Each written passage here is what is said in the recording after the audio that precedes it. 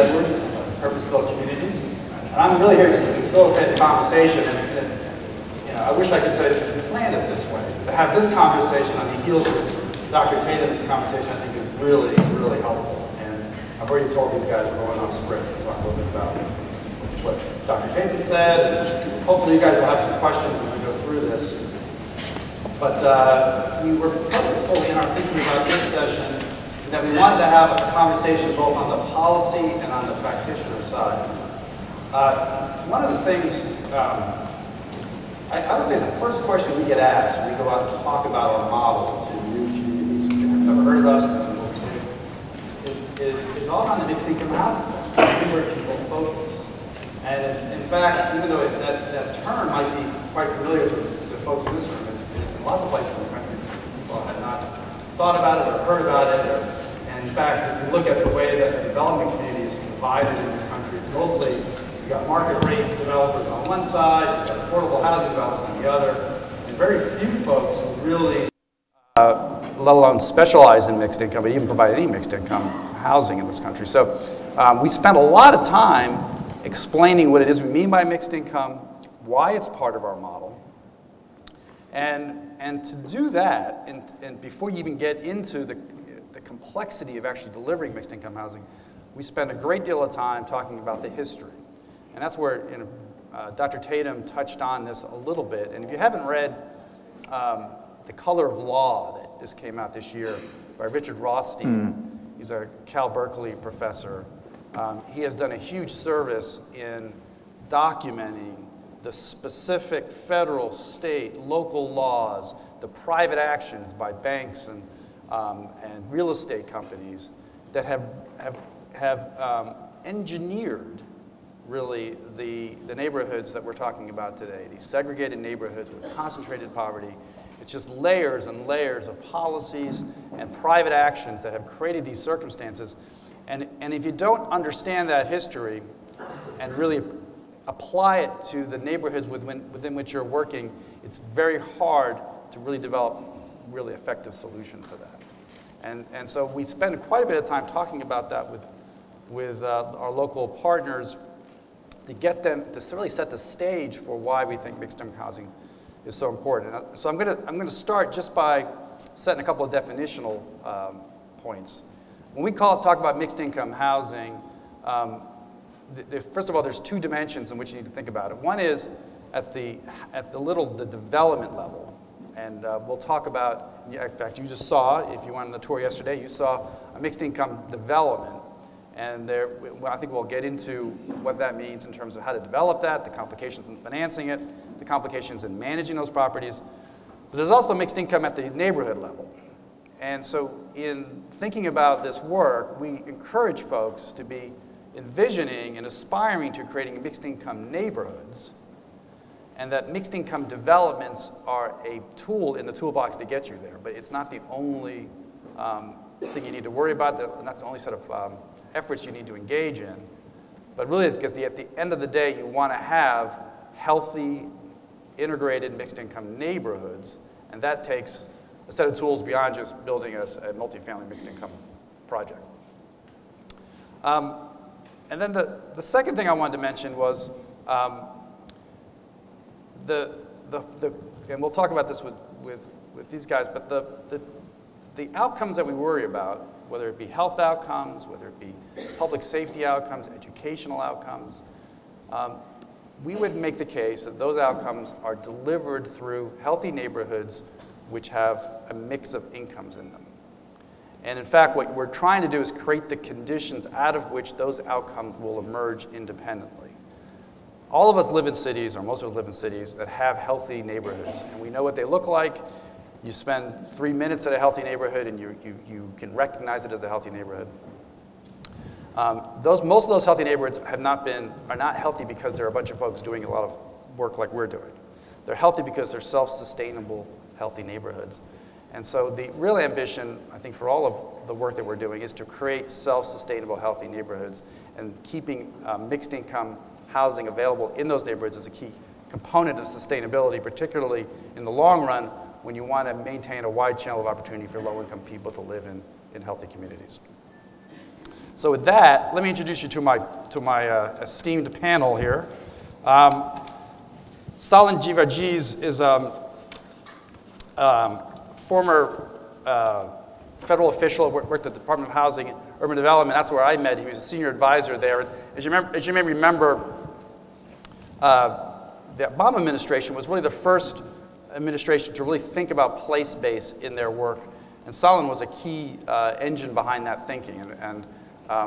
We're so thrilled to have him here because he can, I think, give some perspective on the policy drivers, both at the federal level and at other levels, around about how the government now is thinking about delivering its resources and its policies to support place-based change. He is now at the Center for Social Policy in Washington, and as he explained earlier to me, that's freed him up now from the burdens of being part of the federal government. So I'm hoping he'll be quite blunt in his thinking about what the federal government is doing now, what it should be doing, but also sort of general policy around how to support mixed income development. Rich Sciortino is, as you may have met, as you've heard, he's introduced this morning, is the co-founder of Brinshore Development, and Brinshore is the partner in the development that you saw in Omaha yesterday. And as I've got this story right, I'm not sure Rich, but Rich found us. Rich was is a housing developer in Chicago, was frustrated with working with the Chicago Housing Authority because of the way that the developments were done that were sort of housing focused and not thinking about neighborhood revitalization. As I understand the story, you did some Google searches looking for holistic neighborhood revitalization and came across purpose-built communities, and that's how I think we got connected. So we're thrilled to have Rich here and as a partner and really as a resource as we hopefully partner more and more with communities around the country looking to do these kinds of mixed income projects. So Salin, let me start with you. Talk a little bit about the sort of your experience with the federal government and how, where you think we are as a country in moving towards this notion of mixed income communities and what the federal government, at least in your experience, what progress has been made and how far along do you think we've proceeded down that path? Good morning. Oh, it's a lively crowd. Caffeinated, I hope. I was joking with the gentleman before that it is, hopefully with no offense taken, but if so, whatever, that it is great to be able to say, I don't bring you greetings on behalf of the President of the United States. I don't. I do speak on my own behalf now. And so part of actually the opportunity and challenge of responding to David's question is speaking to what the experience was during the Obama administration, both throughout, as David mentioned. I came into the administration fairly early on in late 2009 when many of the place-based initiatives across many of the agencies were getting thought of. This was when Promise Neighborhoods, Choice Neighborhoods, the Sustainable Communities Initiative, Strong Cities, Strong Communities. There's a whole suite of approaches that was being taken. And I would say a couple of things. As it relates to mixed income communities now and the state of affairs. And some of which, and you mentioned it before, David, actually Dr. Tatum set us up really nicely. I think you probably all feel it acutely that you are running up against a resegregation trend. You know, so to say that we are going with the tide versus against a tide in so many of our places, I think Dr. Tatum made it clear. It is you are facing strong headwinds of imagination, of aspiration, of what is possible in these places. I think we knew that as a matter of policy. When Secretary Donovan actually took over in the early part of the administration, there were a number of things we would often say, and he would often say, which is part of what we have to do is to embrace that history that Dr. Tatum talked about in the role of the federal government in creating the situation that we are in, and that as a matter of policy, we would try to be about the undoing of many of those policies and the kind of regulatory apparatus. It is a challenge now in the current administration about what the tack will be toward those same policies, but here's some hopeful signs. In the last couple of years, so I served, I didn't think I was going to, but I served 7 of the 8 years. I looked up once and I said, oh my gosh, we're done, and we're about to be out of here. And the fortunate circumstance, which I think hopefully bodes well for your work, not only those of you who work with HUD, but also many of the other agencies, is that the conditions, I think, were set among many of the career staff about a new normal of working across the agencies. And for the better part of the last two-plus years of the administration, there were more and more agencies who began, quite frankly, to get more fluent and competent around how does housing relate to transportation, relate to schools, relate to jobs. And so that basic capacity building, I think, among the staff was done. The challenge is right now, and I would say it would be a very easy instinct for all of you to essentially write off the federal government, to write off all those federal partners and say we're going to kind of do it by ourselves, do it alone, go state, local, which I think is part of the equation. What I would say to you is you have a lot of folks who I worked with at HUD who are your partners and who may in this administration feel increasingly isolated, but they're not isolated in terms of their shared mission with you. And I think we should think through what that looks like practically for folks at both at the federal level and in the regional level for us to kind of work together. But I think at least the fundamental reality that we face is we're swimming upstream. We have to make the case for mixed income in a much more strong and provocative and resonant type of way. But if there is one thing that I think we'll get into that actually we are probably swimming more with the tide is, it seems like silo busting as a frame is much more accepted now. People get the sense, and I saw Miss here nodding ahead in affirmation. I think an amen was coming from that side, where she was like, that's great. Housing related to schools, related to transportation, related to jobs. So I think there are more and more people who actually embrace that we have to think about all these tools together. So I think what I'm hearing Salin say is that we have friends in the deep state. You have friends in the deep state. All right, so let's not write off the federal government. You can, yes. Rich, talk a little bit about, so from the ground up, so you're spending your time putting deals together and you're piecing together financing tools to make this work happen. Talk a little bit about how you see the environment right now, how it's changed in the last few years, and where you think it's headed. I think that there's a big distinction to be made between traditional affordable housing, which I describe as sort of low-income housing tax credit infill projects, which by and large are all mixed income on a very small scale. They may be 80% affordable and 20% market rate, but they're at least attempt to be mixed income. And then the much harder work is where we mostly, the work we do here is around public housing redevelopment, which is large former public housing sites, which, despite the fact that it wasn't with the housing authority, the purpose-built site here in Omaha was a former public housing site. So there's large tracts of land, generally with people who are former public housing residents, who have the most needs.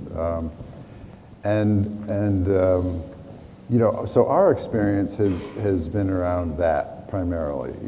That's where the difficulty comes in, is how do you blend people at the lowest income levels with people who you are trying to bring in who are at much higher income levels. And it's when the income levels are condensed into a much smaller range, the job of integrating mixed income is much easier. It's when you have these very broad income classes that it gets much more difficult. So, you know, where we see it at this point, you know, that the big projects that we've been involved with, the Hope 6 projects, which are primarily the ones that we've done in Chicago, that program has ended, and the Choice Neighborhoods initiative has taken its place, but it is a drop in the bucket. There were 5 awards last year. We're doing one in Kansas City, but you know, it's really a drop in the bucket. So, this purpose-built model where we're creating that intention out of whole cloth is all that's left, frankly. And so the idea of using that framework, the purpose-built framework, it is absolutely, after 25 years of doing that, it is absolutely the right ingredients. This idea that education is leading this effort and is breaking the cycle of poverty is, you know, we've done over 2,000 units of mixed income housing that are on public housing land, so, you know, these difficult ones. And I can tell you that is where we are focused. It is immensely difficult to figure out how to change people's lives once they are a parent, once they have, they're in that stage of life that they're beyond, the education stage. But we're hopeful that this mixed income environment is breaking the chain for this next generation, that for the kids who are growing up that are experiencing this mixed income environment, that those kids are going to grow up to be different parents, and we're hopeful that we can change the dynamic going forward. But overall, these large-scale mixed income redevelopments they're starting to slow down, and so we're trying to figure out ways, like here in Omaha, where we have replaced the federal government with philanthropic sources, whether that's a model that can be replicated. I mean, what happened in Omaha has never happened anywhere. I mean, it is just an amazing testament to the philanthropic community in this city. But as I like to say, our community, our quarterback in Omaha is like Tom Brady. You can't lose with the support that they have here. That doesn't exist in a lot of places, and we've traveled around the country and been to a lot of the places that are purpose-built communities, and there are completely different environments and a much, in my opinion, much more difficult process to really affect mixed income housing in those places that it's really hard to do. So let me ask you a follow-up on that, because just to put a finer point on it, because one of the things that we encounter is there's really 2 barriers locally, and just talking about sort of the public housing opportunities to redevelop public housing properties. One is, and the first one we encounter is whether the Public Housing Authority even wants to be in this business of thinking about neighborhood revitalization. There are several public housing authorities, some of whom are represented even within our network, who we've tried to work with, who simply did not see themselves as being in the neighborhood revitalization business. They had properties, their job was to make sure those properties were being run well, that they complied with HUD regulations, but that they weren't looking to be a partner in a larger redevelopment. So the first question is, to what degree is that a barrier to increasing the pipeline of this kind of work? And then the second part of that question is, depending on what the answer to the first one is, how much then is also simply the financing availability? You touched on philanthropy. I can assure you that most of the folks that we work will not be able to generate the kind of philanthropy that was needed here in Omaha. In fact, I would say the vast majority of our projects in our housing piece did not bring really much of any philanthropy to the table. So how much of it is a financing issue if you get past that first sort of policy hurdle? The answer to your first part of the question, with public housing authorities, they run the gamut from competent to, I'll be kind and say, not incompetent, but competent, not so competent. to engaged, there are plenty of housing authorities that are perfectly capable of doing their own development, but I think most of those are not thinking about this in the same holistic level. They're more thinking about their portfolio and how to position it. And then there are some that are enlightened, I'd say, and they're slightly more engaged, but they are not approaching this. They're approaching it much more as a bureaucratic, protectionist You know, how do we maintain ourselves and still fulfill our mission of providing affordable housing, but they're not thinking about how to change lives. And so the housing authorities, again, you run the gamut. And the best ones for us are the ones that give us free rein. You know, they say, okay, we like what you've done, tell us how you're doing it, we build a relationship and trust, and then we sort of run with it. You know, the financing part of it is the difficult part. Affordable housing isn't about real estate. As much as we you know, we see it, we feel it, we touch it, we know it is real estate. I'm exaggerating that, but it's the effectiveness of how to affect the transaction is not about typical supply and demand. It is about financing. It is about how do you find the sources to make a transaction happen, and those sources are getting more and more difficult to find. And so, you know, people are beginning to think creatively about how to incorporate more market rate into development so that you can support some affordable, you know, just ways to do that. The public housing resources are really a wash. You know, they kind of pay for the public housing replacement. You know, so I like to think of the public housing dollars that come in really pay for the public housing component of the redevelopment. They don't really support anything beyond that. So trying to find a way to finance the rest of it is what's difficult. And once you insert public housing into the mix, as much as I like to think that it isn't true, it taints the project. You know, people who live there, you've got to be really careful about how you mix market rate in with public housing, because whether you like it or not, people will stereotype your development as having public housing in it. As people like to say, is that Section 8 housing? That's the question I always get asked. Is that Section 8 housing? And I say, first of all, that's not a good term. Let's call it workforce housing or affordable housing, however you want to term it, but it's not Section 8 housing. So I'd say that the financing is getting more and more difficult, and you know, it's causing developers to think more creatively about how to finance this outside of the traditional realm of affordable housing finance. So in the absence of philanthropy, I mean, the biggest challenge, and Othello touched on it yesterday, was how to get deep subsidy into these developments in the absence of a public housing partner.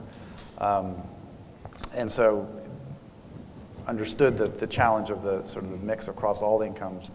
But at the end of the day, if we really are aspiring to making sure that these communities have a wide channel of opportunity for very low income people to live, which is the only real way we're going to break the cycle of intergenerational poverty, figuring out how to make sure that those dollars, those public housing partners are effective partners, ultimately I think is the only path forward. Otherwise you're looking at a deep philanthropic investment in subsidies for housing. The other thing that, Rich, we can talk about this in a second, but this diversity across the communities that we work in, part of what in the economics of the mixed income housing is, you know, what can you really expect to charge on the market side of your housing developments?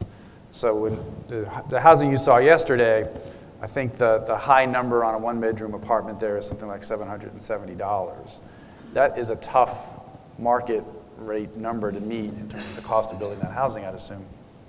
Whereas in other places, you can, in neighborhoods that have sort of pent-up demand and have some assets that will bring in market rate renters, when you can charge $1,100, $1,200 a unit, and I'm sure that changes the dynamic considerably. Salin, talk a little bit about, so your work at the Center for Social Policy. I mean, talk about the research that people can use to make this case for mixed income housing. What is it that we should be pointing to say that the introduction of this kind of housing in these kinds of neighborhoods will generate the kind of benefits we're talking about? So I'm going to do two things. I'm going to respond real quickly to something that Rich really put on the table, and perhaps with a collective admonition for all of us on in this room. I don't think that we can let, Rich wasn't suggesting this, I don't think we can let policymakers off the hook. I think for us to proceed into this space, thinking as though either the charitable or the philanthropic sector is going to make the math. You weren't suggesting it, Rich. But I think, again, it would be very easy for us to say that those resources from the public sector are not flowing, they shouldn't flow, they should flow. They should flow. And to your point about reaching deep within our communities for those public housing residents or those others, I'm curious, how many folks are working with public housing residents here in the audience? Okay. So, you know, it is deeply, it's a deeply challenging space, but it is the nature of the work that we have to do. And so I just wanted to put that out there. It would be very easy for all of us to take years off from policy influence. Just say it, right? It's just too hard. It's too, please, I'm telling you as a recovering policymaker, don't take time off from harassing those of us who worked on policy, right? You have to press forward on demand. So that's first thing. Second, to answer the question, in the work that we're doing right now, part of what we're doing is putting together a small kind of learning network that is very focused on what I call the unfinished business of mixed income communities. A lot of the things that have worked well, but a lot of the things that are still a part of the unfinished business. Many of the stories that we know that have worked well and that many of you can really attest to are how the physical transformation of these communities is night and day in these places. And I never want to underestimate how important actually having a physical transformation in a neighborhood is. Where the mixture of results happens is on the people side, right? The extent to which, to Rich's point, there is level of cohesion and community building across those income groups. That is very mixed. It is very mixed across the country, right? It needs a level of intentionality in it. To Beverly Tatum's comments around how is it that healing and transformation and people across these neighborhoods and in a neighborhood and in a project can actually work together. That is pretty mixed. We are working, you all are working in places where the market pressures are very different. How many high-cost marketplaces are in the audience where it's very unaffordable to live, right? You know, we are, right now the research will tell us, we are in an affordable rental crisis in the country, period. In 30 of our major metropolitan areas, at least the Joint Center would say, is we are probably 50,000 plus units behind in terms of the relationship of supply and demand. We are building much more high-end rental now. So when we get to the options that may be available for market rate, when you were talking about Omaha, there are choices for those peoples. Are they going to choose to live in a mixed income community when they may have other choices? That's part of the reality that we actually have to play to, and it's playing out around the country. So there is an affordable rental crisis in the country. And I would say in work that we're seeing and where there is the level of kind of policy influence that are necessary, we've got to see more kind of carrots and sticks used. More look at what incentives will actually create both local, state, and even at the federal level to create better conditions for this work on the ground, for financing to actually flow in a much more powerful way. And I hate to say it, you know, you heard Dr. Tatum talk about the role of policy in creating the conditions we are in. There is a role for sticks. If we leave markets unbridled in certain kinds of ways without a way of steering them, we have challenges for the people we care the most about, how we protect them, how we put policies in place that enable them to actually secure the affordable housing over the long term. I think those are all things that we actually have to think about. So let me follow up on that, because these couple of key things you said in there. Certainly when we have these conversations, and I don't know how much of this dialogue is impacted simply by kind of general national feelings about gentrification and what's happening in our cities versus what's really happening specifically in the neighborhoods that we're working in. So I'll give you an example. You've heard Grove Park as our newest network member in our second project in Atlanta, which is on the west side of Atlanta. And we're in the middle of a mayoral election, and the first issue that comes up in every debate is affordability, is gentrification. But when you look at, for example, in this neighborhood that we're working with this team in Grove Park, you see very little evidence of gentrification happening there. You look at the property values, look at the vacancy rates there. You could make the case that 100% of the housing in Grove Park is today affordable. And so the lack of affordable housing in that particular micro part of Atlanta is arguably not the issue. Now, 10 years from now, it very well could be the issue. And one of the things that we've been thinking about, and I'd be curious as to your perspective on this, Salin, is one of the things that if our Grove Park team is wildly successful in doing what they're doing, building a new school, building a YMCA, building an early learning center, that dynamic in that neighborhood will change. The value of that property will go up significantly. But that value will accrue to the absentee landlords, the slumlords that are there now. They'll be in a position to cash in on that value that's created as a consequence of what is largely a philanthropic and public sector set of investments. So when thinking about long term, if the goal is to secure affordability in these neighborhoods after we've been successful, how can we, I mean, is there a role for government, or is there a role for the philanthropic center, or is there a role for the private sector to create a mechanism by which some of that residential equity value that's going to be created in these neighborhoods is captured? Just to give you a shorthand, we did the analysis on Eastlake. You know, Eastlake's 20 years in. We estimate that over $1 billion worth of residential equity has been created in that neighborhood since the work was started there. We have no real way of knowing where that ended up. Like, whose pocket did it end up in? Our suspicion is that it was a lot of folks who invested, speculated in the real estate in that neighborhood. Tom Cousins will say his biggest mistake in Eastlake is they didn't buy as much land as he should have. Because when he was there originally, he could have bought. That land was very cheap. He could have bought a lot more. Is that the path forward? Is it to buy land? Should the government be buying land in anticipation of this problem that we're hoping to create? I mean, I'd be curious how Rich, and so hopefully Rich will go after me and he can actually say everything that Salin says makes no sense. So a couple of ways to answer that question, David. One is both in the various roles that I've had, including the one that I was just in the administration, where folks may end up coming in to say, affordability is not our issue now.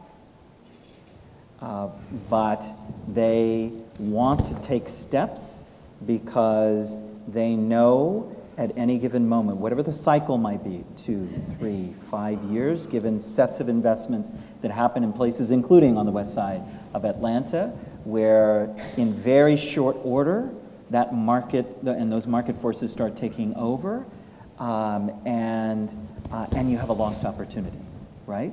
And so the timeliness of working in advance, both on the policy tools and the kind of programmatic interventions that need to happen, I think can't be underestimated. But because I've seen these conversations, and all of us have seen these conversations where steps weren't taken quick enough, and then the opportunity is lost, and it's very hard to get in on a market sometimes to preserve affordability when the costs are so high, right? And so our collective attentiveness to the timeliness of having a conversation at the policy level, I think there's probably an all-hands-on-deck strategy that's necessary, both from the public, the private, and the philanthropic side. I was having a conversation recently where, and you know, the truth of the matter is our ecosystems and our places are different. We have places where government and public sector capacity is weak. And often it takes other actors to step in some kind of collaborative arrangement. And so we have an ecosystem where sometimes our affordable housing sector, again, is very weak. And how do we actually make the right kind of capacity building investments so that folks on the affordable housing side can take the right steps in time that are really necessary. You know, there are more and more tools that we're seeing, value capture arrangements, other kinds of more technical policy tools that are taken to recapture value and make sure that it is protected over the long term and designated over the long term. I think we're seeing, and I heard just most recently, even in Atlanta, steps that are being taken to preserve, you know, property taxes at certain levels, different tools that are there to protect affordability, to protect asset creation over the long term. So again, I think it's all hands on deck, and it's probably still unsettled which are going to be the more powerful tools over time, but that would be my quick response. Yeah, I say, you know, gentrification is, in cities like Atlanta, which are growing, gentrification is a concern. In Midwestern cities where population is shrinking, gentrification is in a lot of cases is a mistaken term. It's really about revitalization. I mean, you have to run the risk that by revitalizing a neighborhood that you potentially could run into a situation where you're gentrifying a neighborhood, but you have to run that risk. I mean, we're all here about creating healthy neighborhoods, and in order to do that, you have to revitalize it. And if you happen to pass the tipping point where revitalization turns into gentrification and it takes on a life of its own and it runs away from you, well, then you move on to the next neighborhood. I know that's a little Machiavellian, but you know, and I don't, and the fact of the matter is that I've been working in Chicago for 30 years, and I've been working in Milwaukee and in Indianapolis and in these Midwestern cities that it isn't happening. You know, it is the fear of gentrification that is leading to people being less bold than they should be. So I would encourage that you know, you do things. Let me give you an example. So we're working in a neighborhood in South Chicago with an artist named Geevarghese.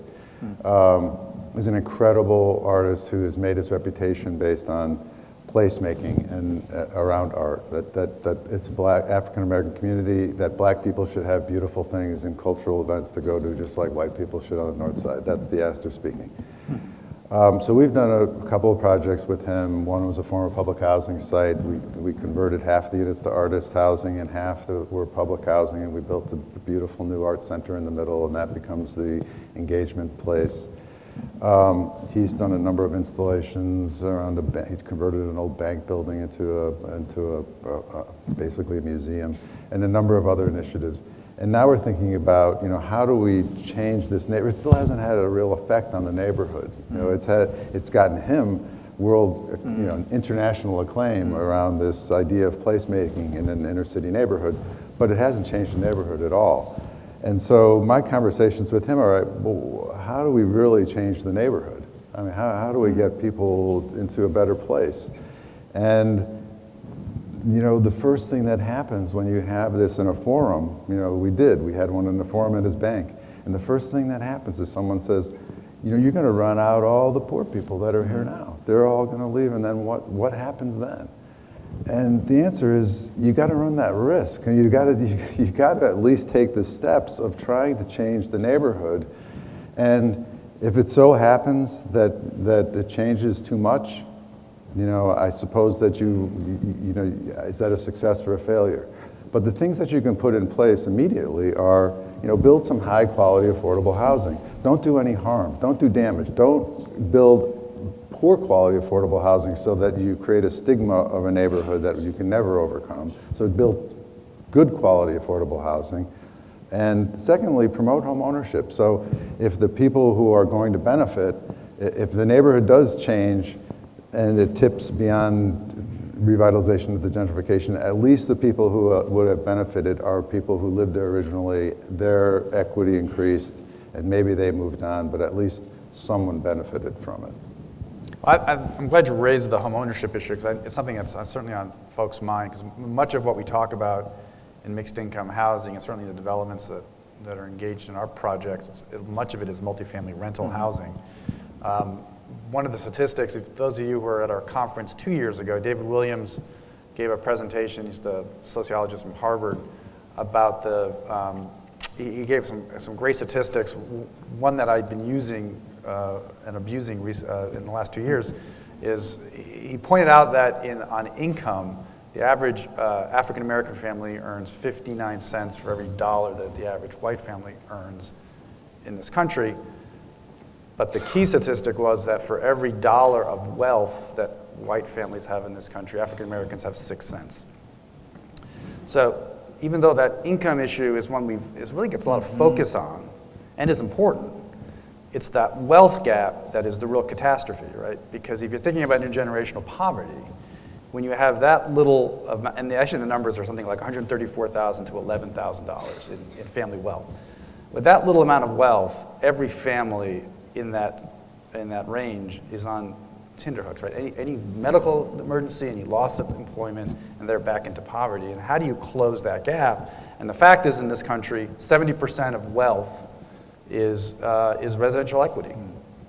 And so if you look at, and I would encourage you to go look at what's happened in property values in your cities since the crash in predominantly African American neighborhoods and predominantly white neighborhoods.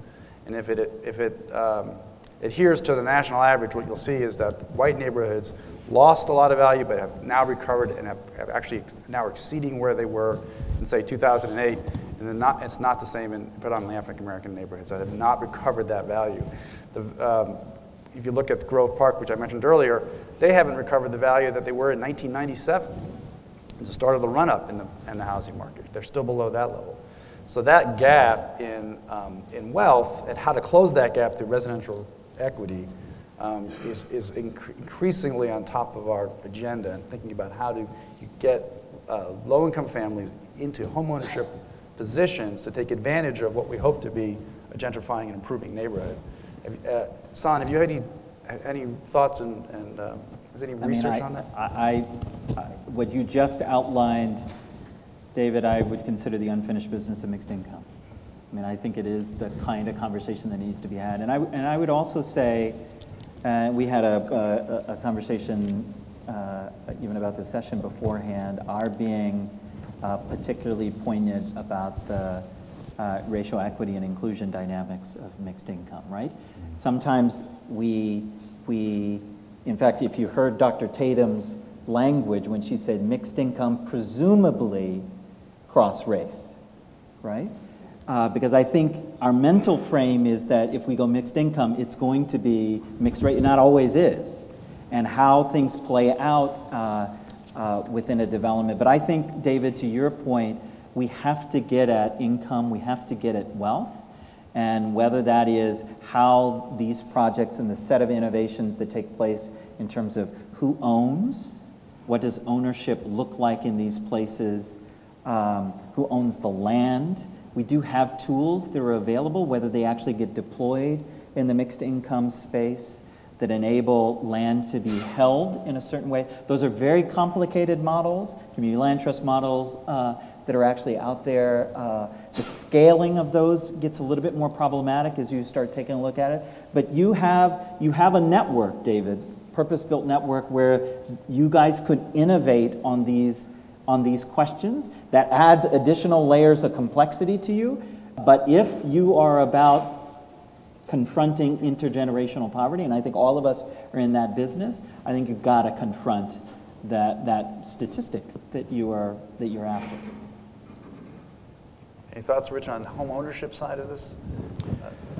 Yeah, home ownership is in these neighborhoods is tough. I mean, in Chicago, for example, your statistic is telling, but in Chicago it's the same way. I mean, places that appreciated up to $180,000 drop down to $60,000, $40,000. It's crazy in Chicago, where prices are so much higher than that in most places, and they haven't come back at all. Chicago is one of those places where it's a tale of two cities. I mean, there are parts of the city that's around downtown where it's it's come back and more. But the rest of the fringe areas have languished, frankly. So, if there's an intention, if you are in a purpose-built community, homeownership should be a part of the equation. In Omaha, for example, the neighborhood where we're working in, to build new construction, let's just say that it costs $160,000 or $180,000 to build a new house. The property values there don't support that. They're not even close to that. So how do you bridge that gap? And the model that we've used really successfully is, I don't know, I'm sure some of you remember in 2007, 2008, there was the Neighborhood Stabilization Program, and there was this NSP program, and we rehabbed 100 houses in Evanston, Illinois. And for those of you who don't know where that is, it's just north of the city of Chicago. It's a racially integrated community. And we rehabbed 100 houses, half of which were for home ownership that we resold at a discount to people to stabilize pricing, so that the market would readjust to these higher prices, and secondly to promote long-term affordability. But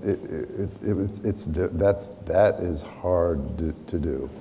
It's hard work. It's hard to do the construction aspect of it efficiently. It's hard to acquire the properties. It is the hardest part of this whole housing spectrum, is doing the single-family homeownership piece is really difficult, and I heard Birmingham did 83. Yeah.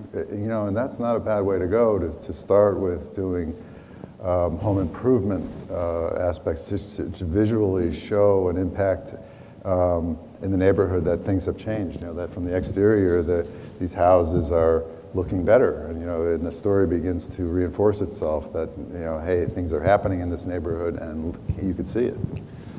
Well, thanks for your time. And I want to open up for questions. This one thing I'd say about that. I get the sense we're bumming out this audience. Are we bumming out this audience? Is this not a positive message?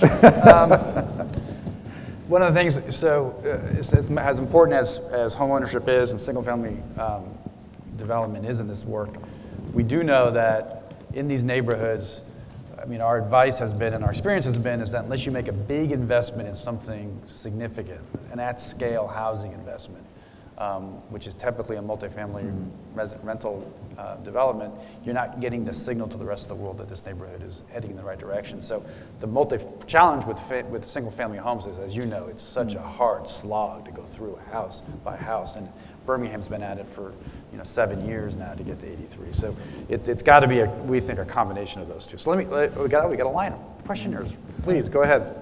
Dick Fleming from St. Louis. We are in the process of becoming a purpose-built community, and I want to respectfully push back on a couple of Rich's comments, having spent a very exciting day Thursday in St. Louis with he and his colleagues, and seeing your product. I tip my hat to you in terms of the quality. But I think back, as a young Turk, I worked for Jim Rouse on the Columbia Newtown project. And Jim Rouse was part capitalist and part socialist at heart, and he wanted not only to have Columbia integrated from a racial standpoint, which it was from day one in the 1960s, but he wanted it to be income mixed. So he created Howard Homes, and he provided townhouses for $16,000 back in 1968. And the people that bought them made a fortune. And Columbia never got integrated from an income standpoint. If purpose-built has a next chapter, I would submit it is applying the secret sauce that you've done on schools and waiting lists to assure the kind of balance that you've achieved that Carol referenced yesterday to the residential issue. If we don't, I think we will have failed in a mission in terms of if all of the purpose-built neighborhoods become gentrified down the road. In our case, our challenge is to bring market rate housing into North St. Louis, which has been abandoned for years.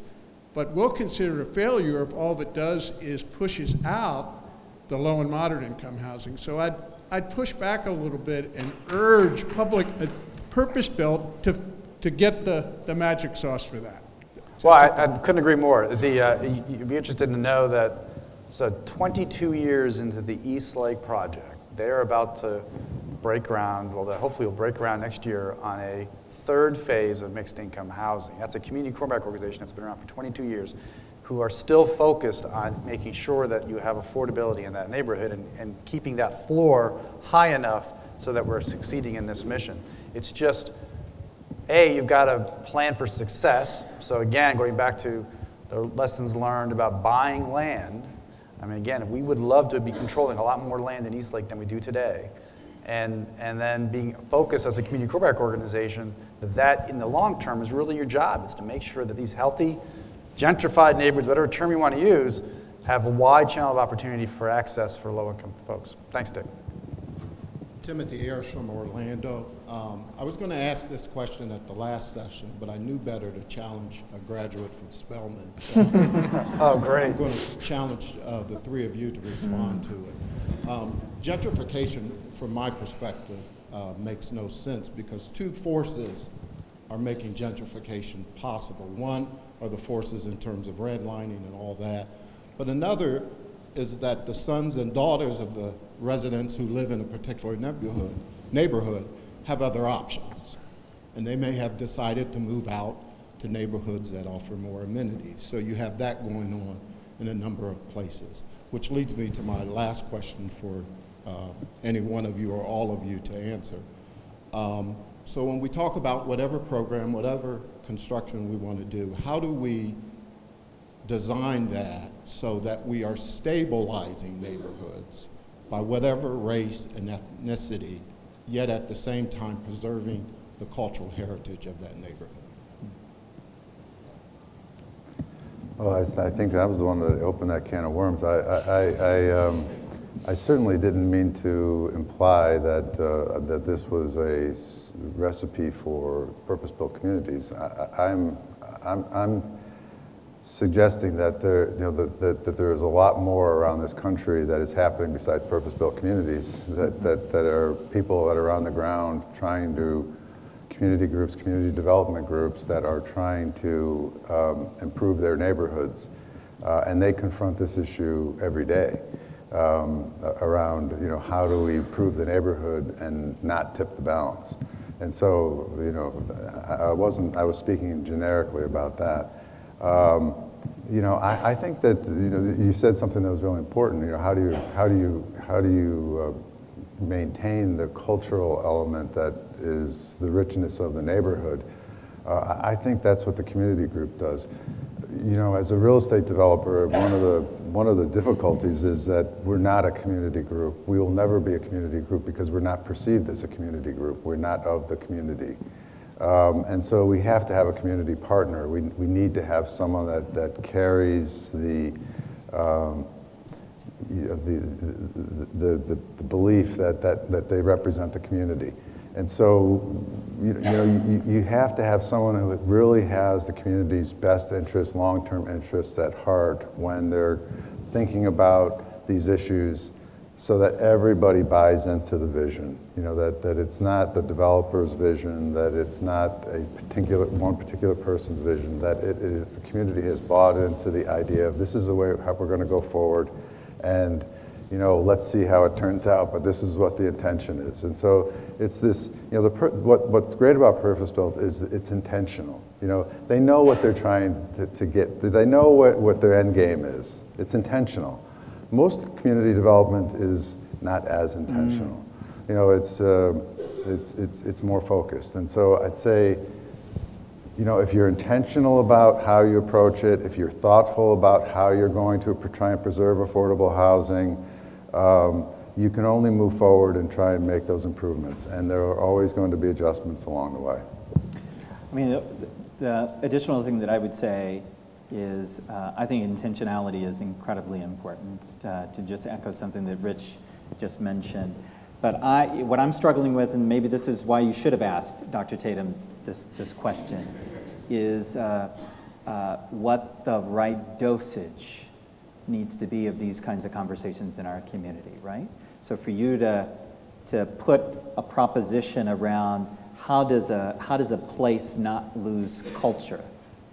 I start thinking about deconstructing what that conversation needs to be over periods of time in a place so that people can feel like they're exercising control, part of what I know has happened in so many of these places, gentrifying or otherwise, is the loss of control, the sense that something is underfoot and I am no longer a part of it, nor can I exercise agency or control in it. I think we need to, and Theaster Gates, part of what he has done in placemaking is to have art and culture and place start blending together, so people feel like whatever happens, they are a part of a community and a part of a place. Yeah. I'm Darren Orr from Indianapolis, and I've got the awesome pleasure of living in the neighborhood adjacent to our purpose-built community.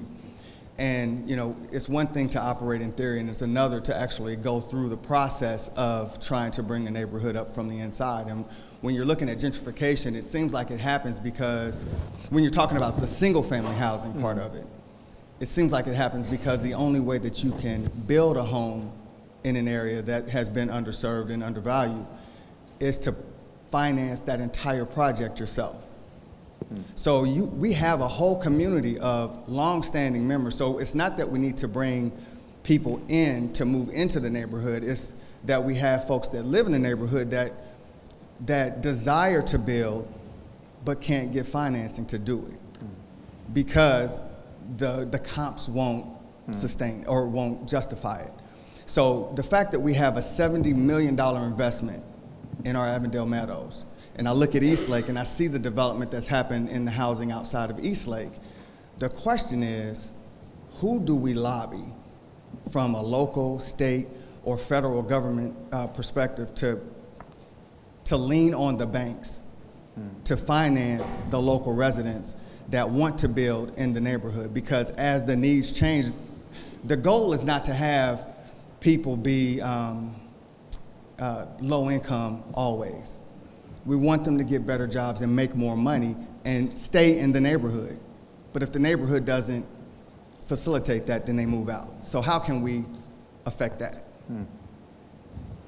Yeah, I was at a meeting with former Treasury Secretary. I happened to be with him, and I said, you know, there's all this discussion about tax reform and repatriating corporate dollars that are parked overseas, and wouldn't it be nice if there was a mechanism for allowing corporations to bring all those trillions of dollars back into the United States in the same way that we did the Community Reinvestment Act, that there was a requirement that a portion of those funds go into improving inner city neighborhoods.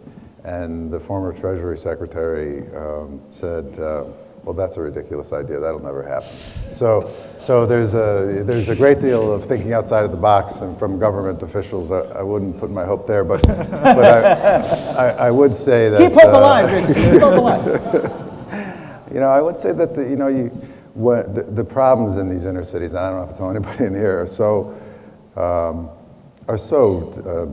intense that you need a lot of money, and you need to focus. You know, you need to really focus on a particular area.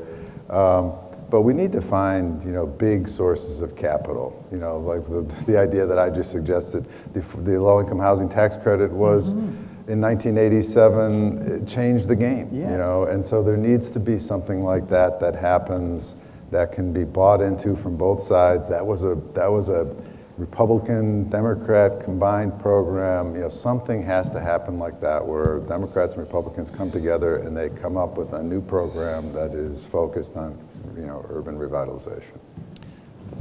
We are almost out of time. We can take one more question, and then I'm sure Rich and Salin can hang out and answer any questions.